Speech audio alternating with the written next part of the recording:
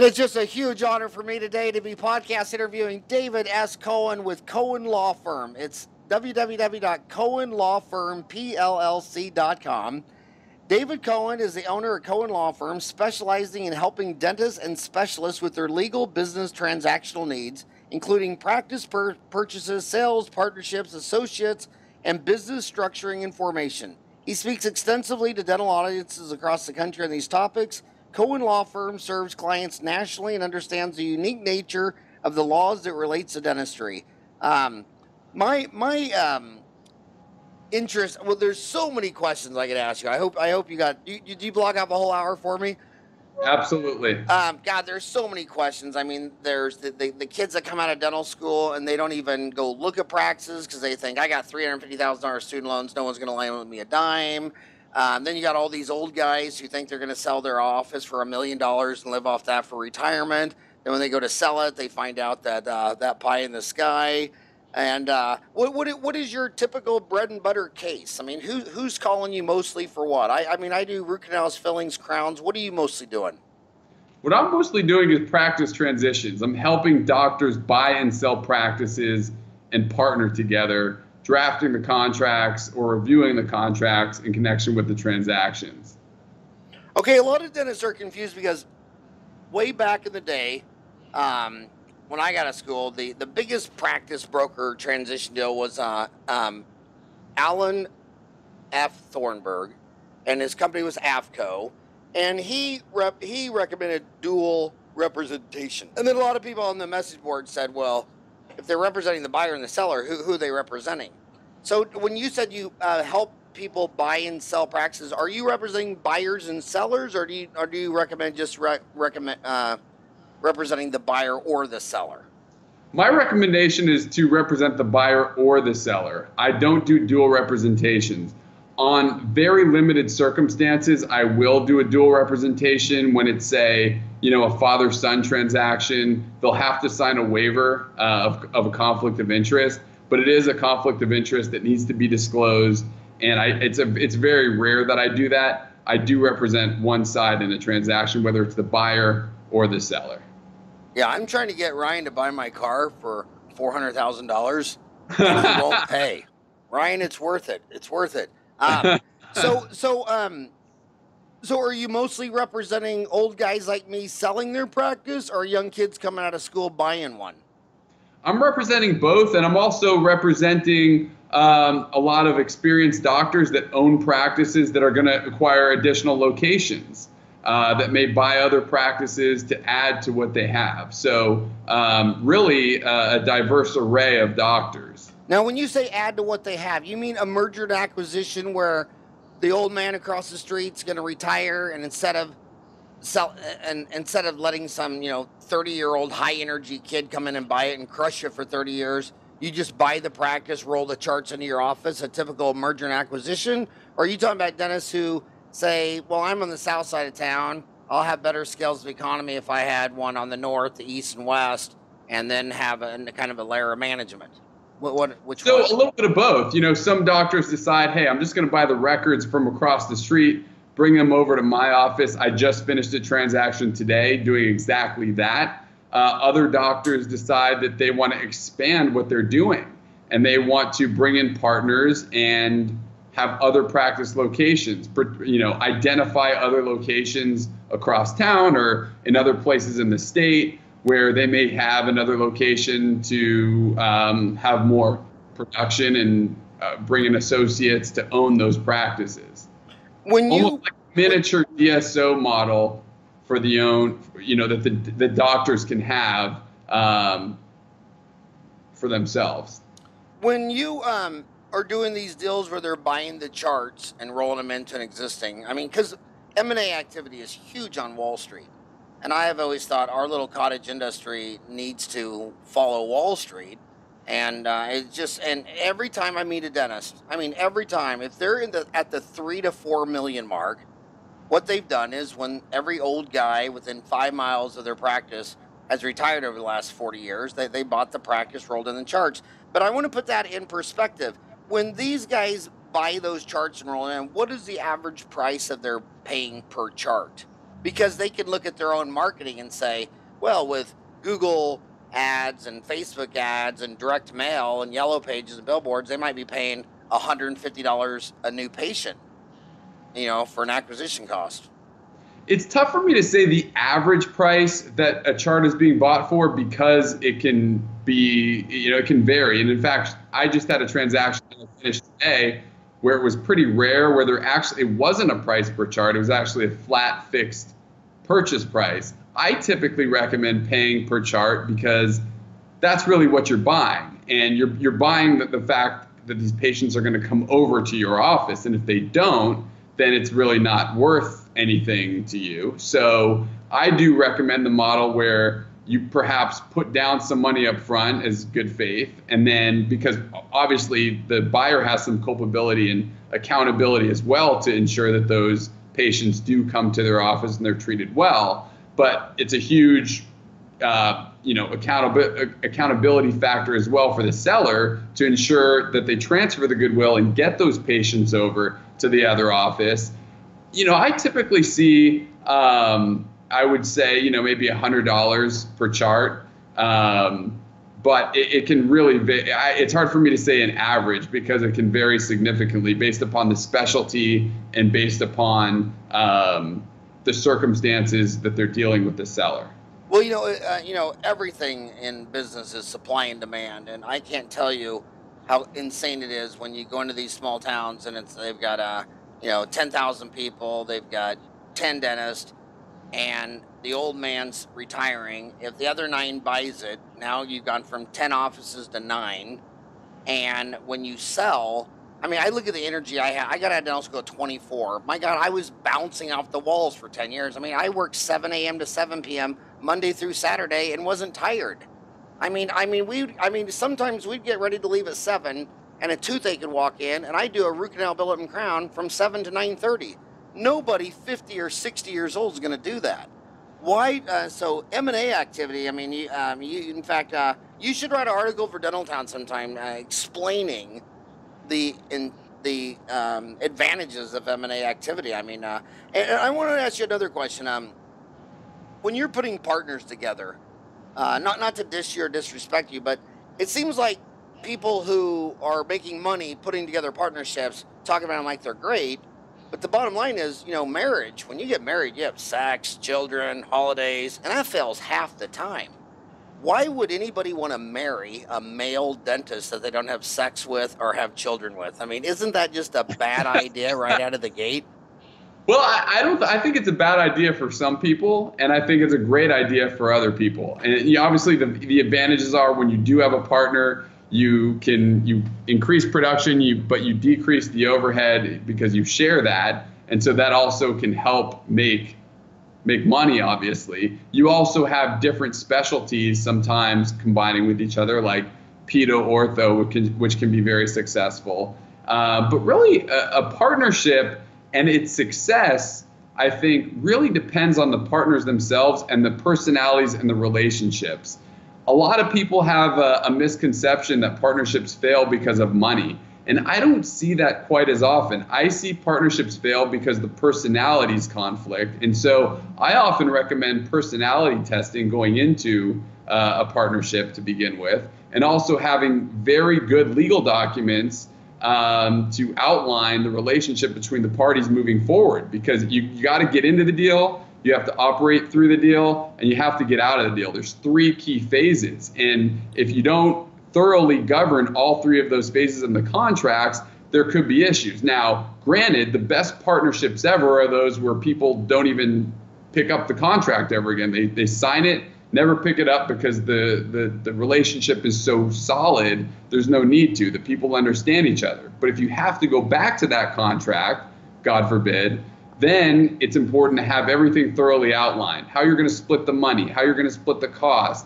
management decision making, and then how you get out of the deal, like death, disability, disagreement, retirement, default. It's really important to have a good agreement in place, but it can be successful if the relationships are right. But some people are just not wired or made for partnerships, and that's okay. I think it works for some and not for others. You said there were 3 parts of that contract? Three parts, three phases of a partnership, which is getting into the deal, which often consists of either one person buying into the other person's practice. It can be a merger where doctors decide they're going to merge their practices.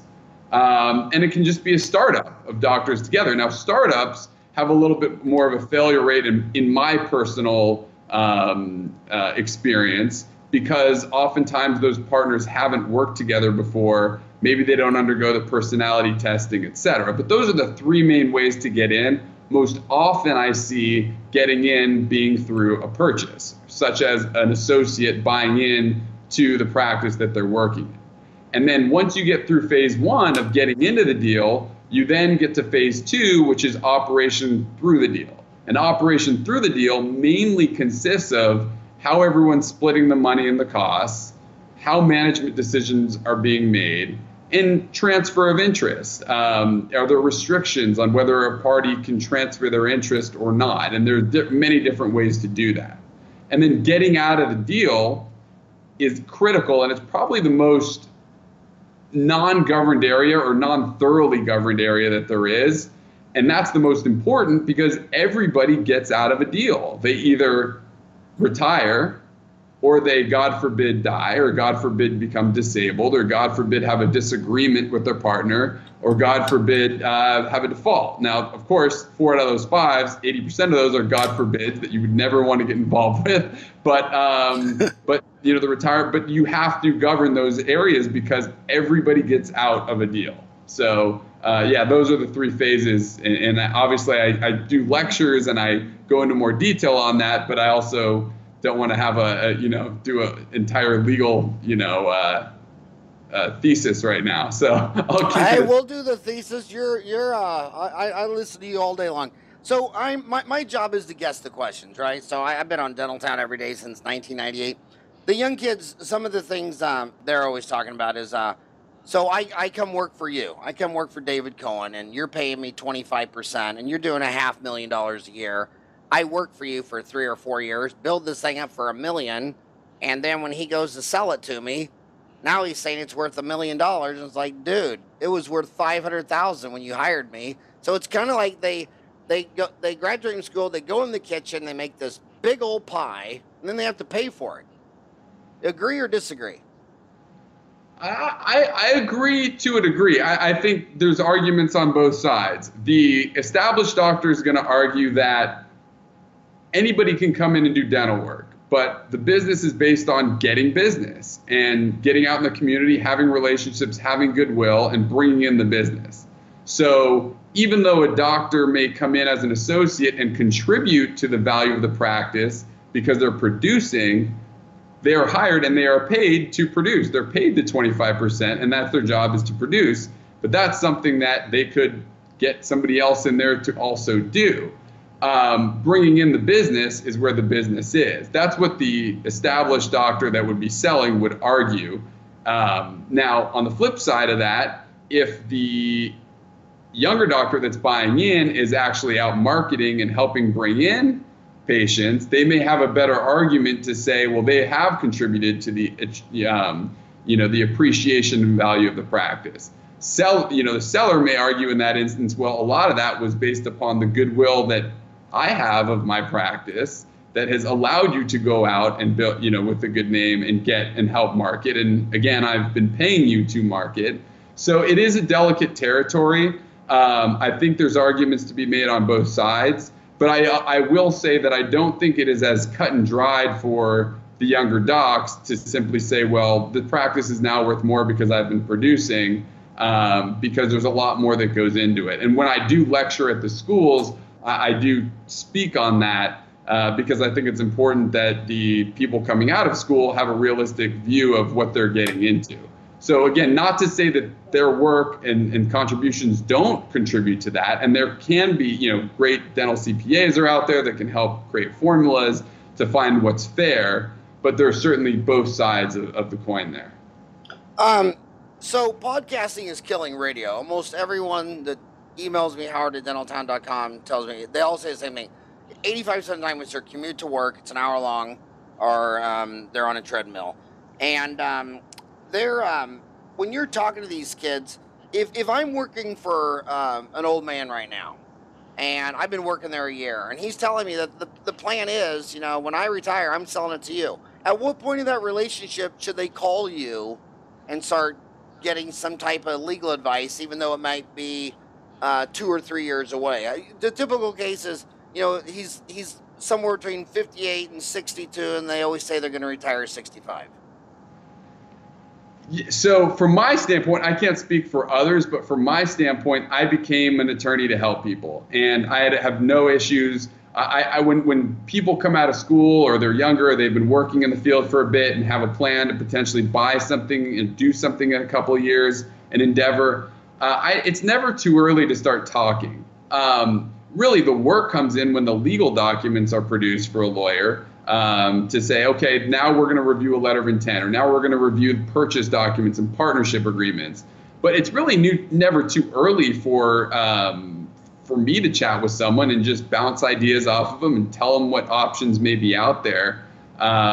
So it's never too early would be the answer for me. Okay, so this is Dentistry Uncensored, so I'll get more brutal. How much would it cost her to call you? You say it's never too early to talk. A lot of people are afraid to talk to a lawyer. Yeah, great question. And what I alluded to when I was saying I did this to help people, I don't charge people to call me and have a conversation, a brief conversation that says, here's who I am, introduce themselves, and let's talk for a few minutes about what your plans are. And then, here's how you may be able to do something, or this may be a good idea for you in your circumstance. Let's continue to chat about this down the road. And then if it's a good fit, then certainly we can start chatting. And if we're getting into some work, then I would charge some legal fees. But initially, I'm here to help and be a resource, and I don't typically charge people to just give a chat before we get going on things. So, if you're on, they're driving, so I'm trying to be sympathetic driving, to some number notes. So a lot of people just follow me on Twitter at Howard Fran. So I'm on Twitter. David Cohen is at D Cohen Law Firm, and I just retweeted his last tweet. Happy first day of autumn. Time to get back to business. Starting a new dental practice. Let's talk. Cohen Law Firm. So I just retweeted that if you want to get to work and find the contact there. But I'm on your website right now, Cohen Law Firm, PLLC. What's the PLLC stand for? Professional Liability Corporation? Close. Professional Limited Liability Company. Okay, what do my homies find if they go to Cohen Law Firm, PLLC? Professional Limited Liability Corporation. Cohen Law Firm, PLLC. What are my homies going to find there? Is that a good way? I see your phone number. You got a phone number for Dallas and Seattle. So I see you're kind of fighting internally between being a Seahawks fan or a Dallas Cowboy fan. You're trying to find yourself. Which NFL team do you worship? Well, I worship the Seattle Seahawks. That's where I'm originally from. And so, as you mentioned, have an office up there and continued ties up there. So definitely a Seattle Seahawks fan. But I do love sports, and I love checking out the Dallas scene as well. Well, you're 6'4" and played basketball in college, so you're probably a Dallas Mavericks fan. And what's that guy's name? Who's the owner of the map? Mark Cuban. Mark Cuban. Is he your idol? Since you played college basketball, did you try to? Are you trying to talk to him to let you play for the Mavericks? No. The glory days are over for me. Too many broken bones, but I love basketball. I have tickets to the Maverick games and enjoy going. They're not. I wouldn't clarify them as my team. Seattle was always my team, and I'm still holding out that hope they get a team back up there. I know people are working hard in the Northwest to try to get a team up there, but I love the game, and I love attending games. You know what I love Mark Cuban because I wish dentists would watch Shark Tank, because I get dentistry. I totally get it. I mean, extracting a wisdom tooth, doing dentistry is so fun, and they just don't want to do the business. They didn't go to business school. They didn't go to law school. They went to dental school. They want to be a surgeon. They want to work with their hands on people. But like Cuban on Shark Tank, first question he'd ask is, what is your new customer acquisition cost? What's it cost you to find a new customer? I mean, almost every question they ask in Shark Tank, at dentists would just look at you like a deer in a headlight. And it's like, I just wish dentists, and in fact, someone needs to write an article of the most common questions asked on Shark Tank that every dentist should answer. And one of the things Cubans always say, what are you going to do with the money? And these kids are saying, well, Howard, if I buy should I do a de novo practice or should I start one up? And then if I do a de novo, since I'm going to practice in the same place from age 25 to 65, 40 years, wouldn't I be a fool to pay rent? So if I'm going to do a de novo, should I do land, building, start a practice? So I know that's like 5 questions at once, but I'm sure you're a lawyer, so you can remember them all.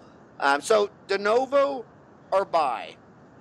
And even if it's de novo or buying, do I want to buy the real estate? I mean, some people say, I don't want the real estate. What's your thoughts on all those questions? See, my questions are so horrible. I asked like 10, so maybe one of them was good enough that you'll bite on it. No worries. I'm happy to answer them, the ones that I can remember. And if I didn't, you can obviously prompt me. So there is a dilemma with doctors as to whether to start a de novo or buy a practice. And I've seen some really successful situations where doctors will buy a practice in, say, the $200,000-$300,000 range, where it is essentially a de novo. There are issues with the practice, so to speak, or maybe there isn't a whole lot of goodwill, but they're able to still have some equipment, which may be good, or they're able to have some goodwill and some patient flow that's already there, where they can't do a startup for less than $300,000 usually. So, you know, you can get a practice has a lot of promise that you buy low, would ultimately sell high, and you buy that practice, and now you already got patients and you have some other things in place. That can be a really sweet spot and ideal situation, obviously depending on the geography. A de novo is great as well. Obviously, the biggest issue is building goodwill in the community to get patients in there. And so it's really important to understand where you're doing that and whether it's a good situation and good place to get a lot of new patient flow. I just had a conversation with somebody who was looking to potentially do a startup in the Frisco area of Texas. And according to them, in the Frisco area of Texas, there is just so much concentration. It was going to be difficult in their mind to do a startup because of getting the patients in there and all the other options that were immediately surrounding them. So I think whether to do the startup or whether to do the purchase oftentimes depends on the goodwill and your ability to get patients in there. As far as the real estate is concerned, like you said, if someone's going to own, you know, this practice for a significant amount of time, if the deal is right and they can buy the building, I think that's a great idea. Oftentimes, banks will only lend so much. Sometimes they won't lend enough for a doctor, particularly someone right out of school, to do the building and the practice both at the same time. And sometimes they will. You know, a lot of factors come into that, the person's credit, all that kind of stuff. So I guess to summarize everything in the most lawyerly way that I unintentionally did this, but it depends on the circumstance. And that's your typical lawyer answer, but I really think it's true. But I do find that people are finding a niche in these practices they can buy for maybe 100, 200,000, where it's less than even a startup, and yet they still have some patient flow and they have a start, and then they can, if they feel like there's a lot of potential, then they can grow it significantly. An immediate stress that I get emailed fairly regularly and I see on Dentaltown is, let's say I want to go to Frisco because I wasn't smart enough to go to San Francisco. No, I'm just kidding. But where is Frisco, by the way? Is that a suburb of Dallas? Frisco, yeah, it's about 30 minutes north of Dallas. Okay, so let's say that I was born and raised in Frisco, and I really want to live there. When I came out of school, I looked for a job in Frisco. And so I find this nice guy named David Cohen, and I want to work for him. And then all of a sudden, he slides out a piece of paper, says, you work for me, you got to sign a non-compete clause. And if you ever leave my practice, you can't work within, you can't work in Frisco, or you can't work within 5 miles of my practice for 2 years. What do you say? Do those hold up in court? should you have a lawyer look at those before you sign that? I know that it's the boundary is totally different in a real rural area versus downtown Manhattan, where you might have 10,000 people living on every city block. What would you say to her if she's stressed out because she's trying to get a job and they want her to sign a non-compete clause? So the first thing that I would say is, yes, absolutely, the document should be reviewed by legal counsel, because not only does it govern the non-compete, but it also governs other restrictive areas such as, protection of intellectual property, confidentiality. There's often contracts that are drafted that say that any, works made by that or inventions or discoveries by a doctor during the course of their employment belong to the employer. And so it's important to review that. Also, all the material terms of the deal, the schedule is critical, because when you speak of non-compete, if they're only getting 3 days a week, they probably need to work somewhere else. And so if they're restricted, that can be a really big problem. So parts of the contract link to others. So schedule is critical. The pay, being clear about the pay and knowing, if it's based on collections, what that actually consists of and when that will be paid, particularly when a contract terminates.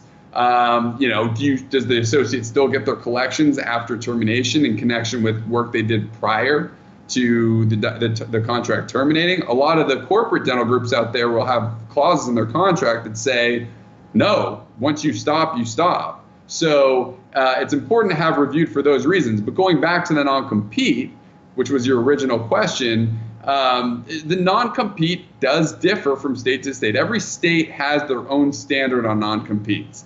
And in most states, non-competes are enforceable as long as the parameters of the non-compete comply with the law. And in most states, there's a reasonability standard that says the parameters have to be the smallest that can legitimately protect the employer without prejudice to the employee. And obviously in English, that just means it has to be reasonable based upon the circumstances. So in your example, 1 mile in New York City can be significant, whereas 1 mile in rural, Arizona could be nothing. So it does depend on the circumstance. And then you do have some states that are very tough on non-competes and do have exceptions, such as if someone sells goodwill in a practice, oftentimes in those tough states, non-competes can be enforceable. But for an associateship, oftentimes they're not at all. Certain states like California and Colorado, just as examples, are very difficult on non-competes for associates. And that's because states just don't like restraint on trade. They don't like saying, so-and-so, you can't go make a living somewhere. So the non-compete does vary from state to state. My recommendation often, if you're in a state where non-competes are enforceable for an associate, let's say it's in Frisco, that they grew up there, they want to be there, is to perhaps have a clause that says for the first 4 months, if things don't work out, the non-compete is not applicable, because I won't build up enough goodwill in your practice to hurt you. Yet, if you fire me on day 2, and I didn't build up any goodwill here, I have all these restrictions. And so that's one solution for people. But non-competes can be enforceable, and it just depends on whether they meet the parameters of what the law says in the state that they're in. I get this question a lot where they say, I really want to get a job. I got $350,000 of student loans. They're upset with their parents for them not being rich and paying for their dental school. And so now they got student loans. They can't sue their parents for being poor. And they really want this job at corporate. And they say, here's the employee agreement, sign it. And they say, well, should I have this review that? They go, dude, we have 50 offices. There's no negotiation. Sign that. Is that generally true? Because I get conflicting deals. I see headhunters emailing me all the time saying they'll pay me $2,000 if I find a dentist that will go to any one of these 10 locations. The classified ads on Dentaltown have exploded. In fact, on the Dentaltown app, the next update is going to put the classifieds on the iPhone and the smartphone, because we have like 6,000 ads, and the ads are like, half of them are like people looking for an associate, half of them are, you know, I'm looking for a job, and then you got all the practices for sale. So I kind of call bullshit that this contract's non-negotiable. The whole thing's non-negotiable. Yet you're paying people $2,000 for a finder's fee to find a dentist. What are you seeing in the real world? Well, you know, like you mentioned, a lot of the corporate contracts are not as negotiable because, and in those circumstances, that's because they have 10, 20, 30 people lined up, and if you don't want to take it, too bad, they'll go on to the next. Other contracts are negotiable. Really, negotiability is based upon leverage, and if it's a practice that really wants you, then you're going to have more leverage than if they say, I got 30 different people lined up, and if it ain't you, it's going to be the next person. We don't really care, right? So I think that but I do find that the more corporate groups do negotiate much less, and maybe because they don't want to set up a slippery slope where if they make an exception for one person, then they have to do it for others. I don't know the rationale. It depends on the group. But I do think it's true in some circumstances that associates are handed agreements and that say sign this or not. And associates have to be very careful when they see those agreements, because there can be things as egregious as massive penalties if you want to voluntarily get out of the deal. There could be massive restrictions on non-competes, which could be encompassing mileage from every location that these corporate groups have, even those that the associate doesn't work at, which is completely unreasonable. And in most of the time, in most states, they wouldn't even be enforceable. But the problem with enforceability is there's a legal reality and then there's a practical reality. And the legal reality is the parameters may not be enforceable, but the practical reality is if an associate violates it, that employer is probably going to come after them. And if they come after them, right or wrong, that associate who is probably has debt coming out of school, et cetera, they're not going to, you know, this is not in their best interest to hire an attorney to pay a bunch of fees to defend those claims that are being brought by the employer. So realistically, from a practical standpoint, you want to make sure that you get those documents reviewed and know what you're getting into. And if you do decide that you just have to sign on to one of these agreements, the money's too good, it helps you pay off the debt, then there are strings attached that come with it. And oftentimes those could be penalties, you know, egregious non-competes, et cetera.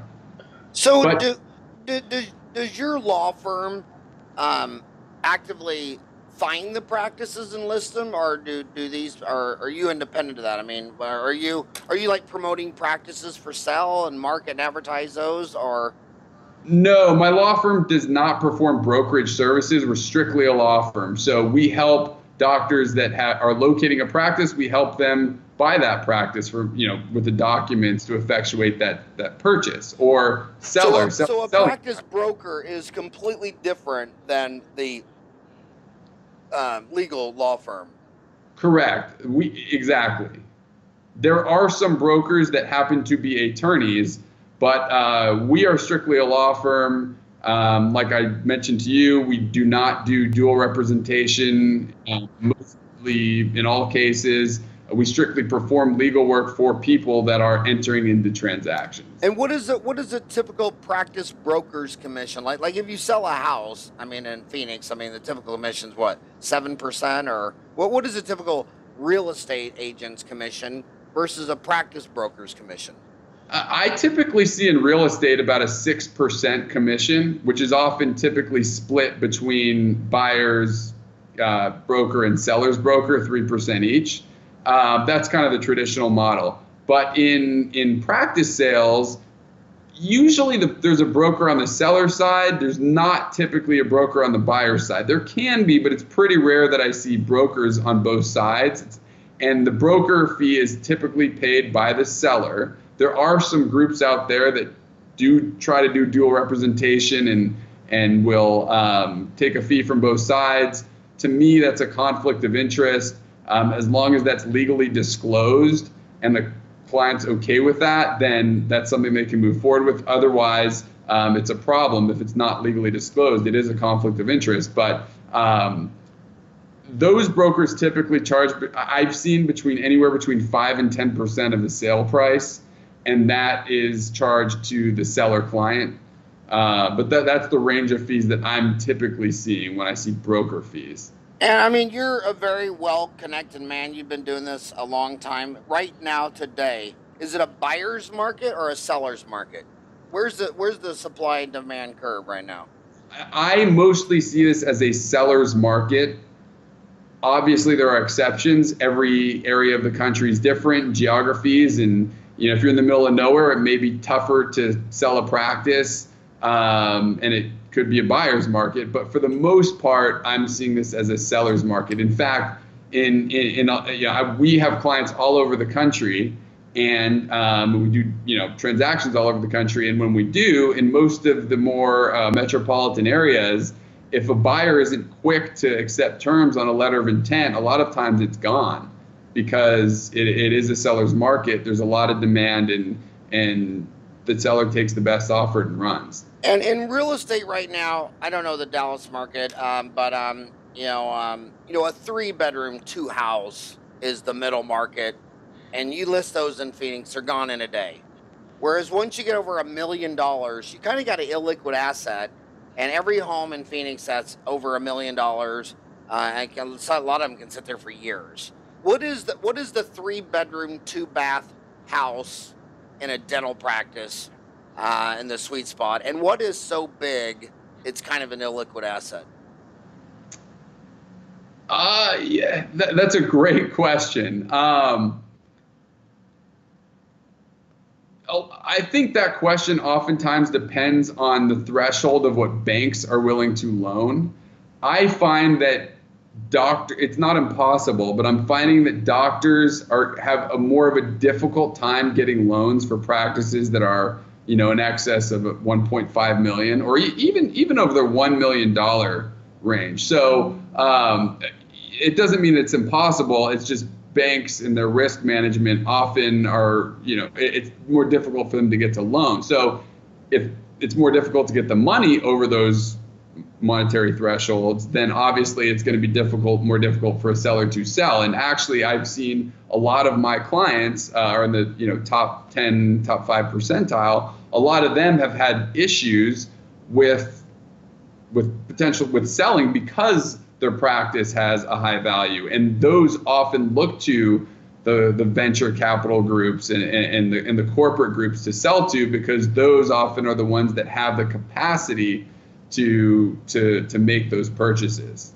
I agree. Everybody I know that was over 2 million, like 2 to 4 million, the only person they could sell to was Heartland. I mean, Rick Workman come in, write you a check today at lunch while you're eating a Subway sandwich, but going after that graduation class with a $2 to $4 million practice, not really going to happen. I want to ask you the same question as far as liquidity, rural versus urban. Sometimes you hear stories. I mean, I have heard stories, maybe one a year for the last 30 years, where some guy's out in the middle of nowhere, Arkansas, New Mexico, Arizona, town of 800. And after he listed it for 3 years. I mean, he retired at 65, and finally at 68 he had no buyers and he had no health, and he just shut the doors and went home. How much more illiquid are rural practices than downtown Dallas, Phoenix, Seattle? I don't know the direct answer to that question. I do know that the rural practices can be very successful. I think what I've found with the rural practices is it's more difficult to find somebody that wants to work in those practices. But if you can find someone that will work in those practices, or if you can bring on a partner, I have clients that have decided they are going to expand. We talked at the beginning of this interview about certain people that have a practice, but they want to buy additional locations. Well, one thing that I'm seeing is doctors that will have a practice and they'll bring in a partner to add a location that is willing to work at that location. And there's less volatility because they're an actual partner, they're an owner. So they're gonna be there. And so the rural practice can actually be pretty successful, because if you have someone that wants to be there and they're locked into being there and they're committed, you often have a really large community to pull from even 50 miles out, because there aren't that many practices, that all could come to see you. So I've seen that side of it. And then I've also seen the rural practices that are less liquid that are not as successful as well. So, and a lot of that has to do with geography. This is May 23rd. So the dental schools are all graduating. And if they call, who's going to find them? Who's going to pre-approve their credit? Is the practice broker going to do that, or do you do that? Can you hook them up with banks, or is that something the practice broker does? I have a lot of relationships with banks that I'm happy to provide contacts for people that have questions about that or want to connect with the bank. I'm always happy to provide recommendations, just like you, and being in the industry, we meet a lot of people and we have a lot of relationships, and it's always great to connect them with relationships with great people. Brokers can do that as well. Brokers are great at connecting people with banks. So I don't think there's a wrong answer there. They can come to me, they can go to a broker, a CPA, consultant who has relationships and connecting. But I will say this, I do think it's important to connect with banks that do dental loans, because the banks that sometimes don't understand loans. They don't understand that dental loans are incredibly low risk and incredibly successful if they understand the full scope of it. And so I do think it's important to connect with banks that do dental loans and understand dental loans. So I'm not smart enough to ask you the questions because I'm a dentist. I'm doing dentistry. I never bought my practice. I did a de novo. I'm not interested in selling the practice. I'm going to have my practice sold after the funeral. That's my exit strategy. Okay. Did you see that today? I posted on social media in Dentaltown. It was in Evansville, Indiana. They did a newspaper story on who they think is the oldest practicing dentist in the United States. He's 93. And I knew another guy, George Rui, in St. Joe, Missouri, practiced. He was 92. And I can't make this up. I was lecturing in LA, and a 91-year-old dentist came to my lecture, and he's the only dentist who's a Holocaust survivor. He's from Auschwitz, and he was so excited. At 90 years old, he decided to upgrade his two-dimensional pano to a three-dimensional CBCT, and he's already placed like 9 implants, and he was talking about it so fast, I thought he was going to hyperventilate, and I'm like, dude, you're 90 years old and you sunk your first implant? And he's like, hell yeah. And I said, you need to write a book, From Auschwitz to Placing Implants. Right. So I'm not interested. But so in your world, what questions am I not smart enough to ask? What do you think that the sellers, what are their common top mistakes, or where they come to you and they realize that's not what they do for a living? And then the buyer. So ask yourself your own question, since I'm really not in your space, I'm not in your market. Where are the sellers not thinking right and need to think about? And then the buyers, what are they not thinking of that they need to think about?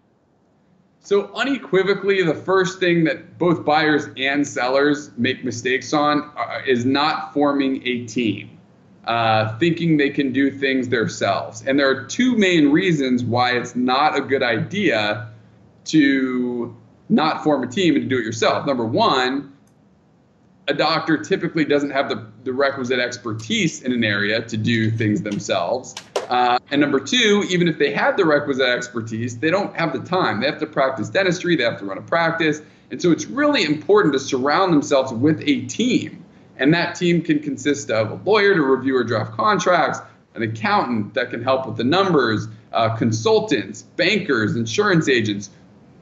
Form a team. That doesn't mean they have to hire a team of employees to do this. These are outsourced people that are there to help them with their team to make the right decisions. But then delving deeper into it, once they find a team, sellers, their biggest mistake, in my opinion, that are selling partnership interest is not getting the personality testing that I talked about earlier and making sure that it's a good fit. Because it's, again, I think the biggest issue with partnerships failing is the fact that they the relationship crumbles. So how do you get a personality test? I mean, is there one specific one you recommend? There are sources out there that do personality testing. I have a couple that I can recommend. I don't have them in front of me, but there are a couple recommendations that I can provide to do those personality tests. They're not necessarily the cheapest. They can be a couple grand, but it's definitely worth. So it's not an online test. I don't think it's an online test. I think it's a pretty extensive process to make sure that the personalities do mesh. It's not 100% right, but it's right most of the time. What percent of the dentists take the test and find out that they don't have a personality? I don't know the answer to that, but that they don't have a personality. That they don't have a personality. Probably 99% of them. No, I'm just kidding. Well, they are a different bunch because of natural selection. I mean, you can't get into dental school, med school, or law school unless you sat in a library while everyone else was in a frat, dating, having fun, going to parties. And I mean, when I was at Creighton, I mean, it was the same people in the libraries, all the pre-med, pre-dent, pre-law. And then when you went back to the dorm, all the communications majors and business majors were drunk. I mean, that was just right. I mean, I don't think I ever saw a business major study at Creighton like a pre-dental, pre-med, pre-law. So you're getting a bunch of intense people that got A's in calculus and physics and geometry, and they're just intense people. Do you agree? Yeah, I mean, I do think there's an intensity there, but I think the personalities have to mesh. If someone's more intense, oftentimes opposites attract, and the partners feed off each other and their personalities. Oftentimes when you have two really strong personalities that clash, it doesn't always work out in the best way, but it can. But that's why it's important to get that testing, so to make sure that that you optimize your chance of success. So I mean, the biggest mistake that I see is that from a selling doctor and not forming a team as well. If they're just going to sell their practice in totality and not bring in a partner, again, I would say the biggest mistake is not hiring a team. A lot of these sellers just have a broker representing them, and brokers are great and brokers have purpose, but they're not attorneys, and they will profess to not be attorneys. And I do think it's important that a seller get an attorney. I can't tell you how many deals I'm on where sellers don't have an attorney to accompany their broker. So I do think that's important. And from a buyer's perspective, I also think it's important to have counsel on their end to make sure that they are doing things the proper way. Oftentimes they will want to save some money because maybe they're right out of school, but a bad decision can take somebody back years. It can take years to recover if you make a mistake. So it's really important, I think, to surround yourself with a team, have an attorney review documents, have a CPA on your side. And I think those are probably the biggest mistakes. So, accountant, quickly, I just want to intervene. For whatever reason, the plug on my computer is not working and it's about to die. I'm going to grab a different charger, plug it in for 30 seconds. I apologize. I'm going to run. You want to do it now? Yeah, I'm just going to run and grab it. 30 seconds. No worries, buddy. I think we're set now. We're good to go. So, it was Alan, who I forgot the economist, wasn't Alan Greenspan, but they were talking about irrational exuberance. Is there any irrational exuberance on the side of the buyers and sellers? I mean, do sellers think they're going to get more money than they do? Do buyers think they're going to get it for less price? What are irrational expectations from the buyer side versus the seller sides that you have to deal with? That talking about it could educate my homies. All right. Well, I think the sellers, there's a lot of emotion with the seller because oftentimes the seller has operated their practice for a significant amount of time, 20, 30, 40 years, and they put their heart and soul into it. And so obviously they may place a higher value on the practice than maybe a valuation says. And then buyers also may obviously think the opposite. You mentioned a great example earlier of a buyer who maybe was an associate in the practice and wants to claim that they added to the increase in value of the practice. And so the practice valuation should be lesser. I've heard a saying by people that say that if the buyer's not happy and the seller's not happy with the valuation, then they probably nailed it, because it's down the middle somewhere of where they both accepted. If one party's ecstatic and the other isn't, usually one party's getting screwed. Obviously, there's a huge generalities, not always the case, but I do think that there is some delusion with that. And also, when I lecture at the schools, I also find that they're being told, the doctors are being told that they should have some sort of entitlement to ownership right when they come out of school in some of these practices, or they associate and they should automatically be guaranteed the offer to buy in at some point. And I think that's completely delusional, because people right out of school that are going into a practice, how do they know that that's somewhere that they want to be? And how does the seller know that that's someone they want to be with, if it's a partnership, or carry on their legacy if they're selling the whole practice? So I know that people that are coming right out of school have an expectation that they want to own, and they're entrepreneurial, and that's great. But it's also important for them to understand that it's okay to not be guaranteed before your first day of work in an office even starts that you're going to be able to buy that office. So those are the things that I see that I think need to be more realistic. Well, when you're in those schools, tell me what you're sensing, because 30 years, I graduated 30 years ago this month. Today's May 23rd. I graduated May 11th, 30 years ago. And I know what you're thinking. I only look like I'm 28, but I'm actually 54 and a grandpa. But they told all the girls in our class that they were only going to practice 5 or 6 years, get married, have babies, blah, blah, blah, blah. And 30 years later, all them girls are still working. And those girls had monster practices. I mean, when I look at the only practices that were like 1.5 million or higher, it was almost all the girls did that. Now I'm hearing more girl, I don't know what you call it, comments, sexism, where they saying that, they just want to be a soccer mom. These girls want to go work at corporate. They don't want to be their own boss. They just want to leave at 5 o'clock and not worry about the business. And they just want to go home and be a soccer mom. Is that what you're reading? I mean, what percent of, when you're in these dental school classes, what percent of them kids are telling you, no, I want to own my own place someday, versus how many are telling you, no, I do not want to, I don't know business, don't like business, I just want to be an employee the rest of my life? What are you feeling in the dental schools? I'm feeling the majority of the people that I talk to want to own, that the millennial generation is very entrepreneurial, very business minded, and that they want to have ownership. And so that's the sentiment that I get. Obviously, there are exceptions to that, but that's what I'm finding. But some of these corporate models are actually really good for a certain type of person, because they can often associate for one of these corporate groups and then buy in with one of these corporate groups, but still have the management be performed by that corporate group, so that they have the ownership. They're maybe paid more than they were an employee, but they don't have to deal with the management side of the practice. And I actually had a client recently who wanted to do some things at home and be with her family, and it was an actual perfect model for her, because she could be an owner, but she didn't have to do all the things that came with ownership. For some people, that is not a great model, because they want to partake in that management. They want to control their own destiny, and they want to run the practice. So, what percent are you seeing now? What percent say, I just want to be an employee? And what percent say, I want to own someday?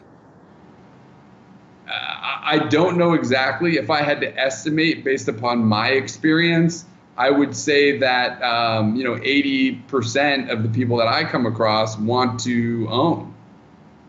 Yeah, you were born and raised in Seattle, right? Correct. And Jeff Bezos had the best talk ever. He said, he says, nobody can predict the future, so don't try to. But look back at the history of man for the last 2 million years and focus on what's not going to change.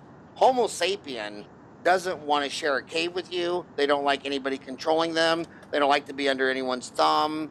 That shit's never going to go away. When they go into college, they want their own dorm room. Even if they move, here's another reason I'm against partnerships. Not only have I seen a gazillion of them fail, but remember in college, there'd be like two guys that were like best friends in the gym or on the basketball court and say, hey, let's room together.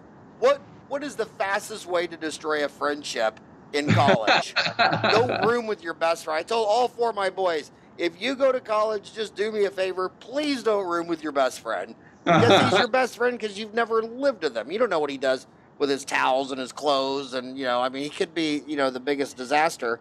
And that's why you're probably saying that personality test is huge. But I don't think Homo sapien changed or evolved in the last 30 years. And you keep hearing all these things, how different millennials aren't. Millennials aren't any different. They got the same chromosomes as their mom and dad. And that animal behavior of, I want my own farm, I ain't listening to you, I don't look at Americans. They hate checks and balances. They hate big government. They hate anyone telling them what to do. But supposedly this person who was so ambitious, they went through 8 years of college, now they just want to be an employee. I call bullshit on that from the word go. And the other thing I call bullshit on is they say that they want to be a soccer mom. They just want to leave at 5 and forget the place. You know what a real soccer mom is? A real soccer mom's when you get a call from school that says your son just fell off the swing set and busted open his face. She just tells the staff, cancel all my patients, and grabs her car keys and leaves. She don't want to ask the office manager or the regional director. That's just not how she rolls. I mean, so I don't think a millennial is going to be any different than their great grandparents on all the fundamental stuff that matters, So that was a long rant. So you've been so generous with your time. Are there any other issues you want to talk about? And by the way, on that personality test, they're driving to work. There's 50 categories on Dentaltown. There's 250,000 dentists on Dentaltown. 50,000 of them have the app. There's 50 categories. I'm trying to think where you should post this. A very active thread is practice transitions, and under practice transitions, the subgroups are Associates Corner, Future Planning, General Discussions, Partnerships and Associates, Practice Acquisitions, Practice Sales, Practice Startups, Retirement Planning, Retired and Soon to Be Retired Dentists. I wish could you start a post with any of the things we're talking about, because she's driving right now, like that personality test or in any leads or notes. I know you've been a townie for a long time, but you've never made a post yet. This would be your virgin post. and then after that post, I'll post the podcast. And if you feel like you're embarrassed because you feel like you're promoting yourself, just say, I just did a podcast, Howard, and he made me do it. He wants me to post. But because she's driving to work, and the first thing, the first thing I was thinking about on that personality test, number one, you don't know who you're dealing with. I mean, when you're buying a practice, they could be insane. And what's even more scary, talking about personality tests, is a lot of these, about 1/3 of the class has a dentist in the family, mom, dad, uncle, or whatever. And a lot of them are going back with a family member. And that kind of makes it weird and creepy, because how do you go tell your dad, I mean, how do you talk to him straight when you got to sit across the table with him at Sunday dinner or Thanksgiving, or, what do you recommend on that? I'm sorry, can you? Well, I mean, do you really think she should tell Dad, I want you to take a personality test?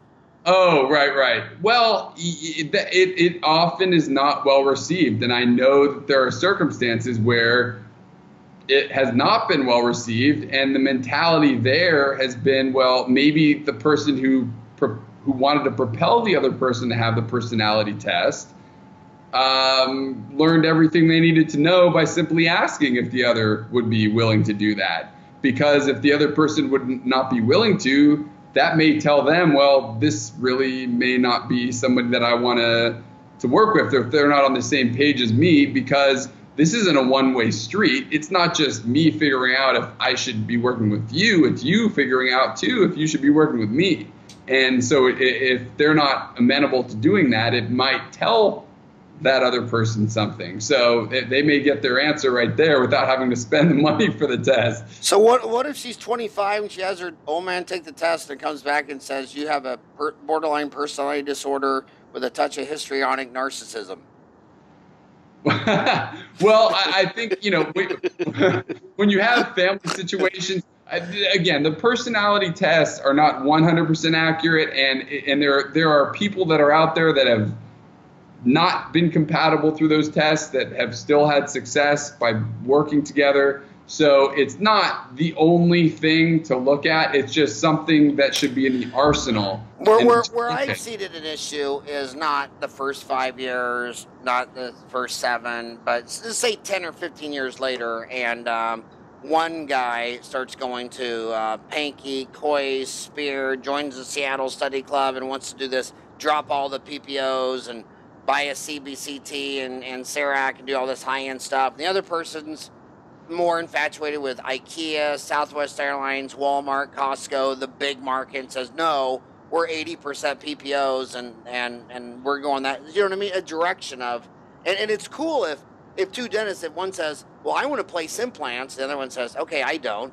Well, that's cool. And then I want to place Invisalign and the other guy doesn't. So when the associates expand the menu by doing different things, that's amazing. I've seen it, the problems 10, 20 years later of wanting to do different market segments of the same economy. Is that what you see or not? Yeah, I do see a lot of that as well. Yeah. Well, hey, that was the fastest hour I've ever done. I think you're an amazing man. You're in Dallas. If you could drive over to Mark Cuban's house and tell him I want to podcast him, and tell Mark Cuban I want to. Ryan, we need to do that. We need to Google and find the top questions asked on Shark Tank, because I just think that would be, because every time you watch Shark Tank, I'm just sitting here thinking, if a dentist was standing there saying, "Hey, Mark Cuban, I want you to give me $750,000. I'm going to buy a dental practice," great, and then couldn't answer any question that Mark Cuban's going to say, Mr. Wonderful's going to say. They're all going to ask the same dozen. I mean, how many questions really are there? There's not that many. And it's tough, because I love my homies. I love dentistry, but they didn't go to business school. They didn't go to law school. And I want to make one final comment before I let David go, and that is dentists seem to be kind of more of a know-it-all personality. And like they'll go start a de novo, and they'll go sign a 3,000 square foot lease for 10 years and didn't have a professional read it. And there's all this stuff, did you know that almost none of them read their PPO contract when they sign it? And then they find out that you sign this PPO, now they have the right to start enrolling you into Medicaid or Medicare or some other thing. And then to get out of it, they need a written certified letter, and then you're not out of it for like 1 year. I mean, gosh darn it, you're a dentist. And, when you graduate from dental school next week, they should say, congratulations, you're a doctor of dental surgery, and you don't know shit about anything else. And what you were talking about is get a team. You need lawyers. You need a good CPA. You need bankers. You need insurance agents. Develop that team. And so how do my homies contact you? They go to Cohen Law Firm, PLLC.com. Can they email you? Yeah, I'd love to get emails. My email address is david@CohenLawFirm, So it's the website, which is CohenLawFirmPLLC.com, and it's just my name, David at COH. What do they want to call you? What do they want to call me? No, what if they want to call you? Oh, yeah, and then I was going to get to that. The phone number, 972-379-7513. So if you're in a public restroom right now, right on the wall, for a good time, dial 972-379-7513. Right. Hey, David, the only reason this show is a success is because I'm able to get amazing people on to come on the show like you. Thank you so much today for coming and talking to my homies. Oh, absolutely. And I want to express my gratitude to you for having me on the show. You're awesome. It was fun. And like you said, it was definitely the fastest hour that I've done when I've done an interview. So I really appreciate that. Well, I want you to know, it was hard for me to interview you because being an Arizona Cardinals fan, I hate the Seahawks more than just about anything on earth. That is the one team. But my God, it's so. even when they have an amazing year, they still go up to Seattle and get their ass kicked. It's like, well, if it makes you feel better, you guys knocked Seattle out of the first round bye last year when you won in Seattle toward the end of the year there, and so Seattle had to go on the road, and then they ended up losing at Atlanta. So maybe it would have been different for Seattle had they gotten the 2 seed in the first round bye. And so, hey, you can at least hang your hat on knocking us out. And you've been to a recent Super Bowl too, so you guys are still strong. So how do you think the Seattle team is going to be this year? I think they'll be solid. They got great talent on both sides of the ball, and a lot of times you got to have the ball bounce your way with injury. The one I'm waiting to see if he comes back is that Oakland Raiders quarterback who was just crushing it and then broke his leg at the end of the season. Yeah, he's great, Carr. But you think he'll be back on the field strong? Yeah, I think he should be. I think, with science and medical now, they're getting guys back and going. So he should be good. My heart hurt for him so bad. I know, it was tough. It was tough. That's like climbing, almost got to the top of Mount Everest and rolled all the way back down to base camp. I mean, yeah, it was tough. It's the nature of the NFL, unfortunately. Any play, something can happen. Yeah, anytime some dentist is bitching about how hard their job is, I always say, go be a coal miner. Go play for the NFL and have 300-pound men run up to you as fast as they can with a helmet on when you compared to other jobs. But thanks a lot so much for coming on the show. Oh, thank you so much. I really appreciate it. Thanks for your time.